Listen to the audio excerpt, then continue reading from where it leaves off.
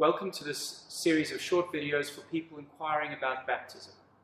I wanted to start with the idea, why do I use the word baptism as opposed to the word christening?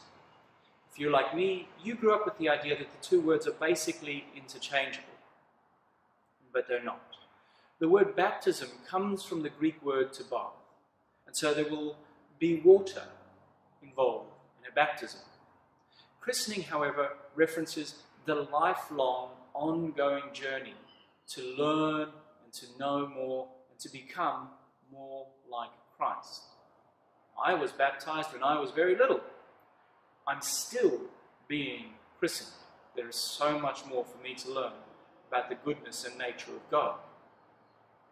I like to use the metaphor of a wedding ceremony and a marriage. So baptism is a bit like a wedding ceremony. It's a wonderful celebration. We get together, we dress up, there's lots of photos, and it's the ritual start of the life together. A marriage, however, is an ongoing process where we learn to live well with each other, where we learn to become a better partner. So baptism, the rite, as in ritual, by which we enter into the Christian church. Christening, this ongoing process of becoming more like Christ. I hope that helps. See you soon.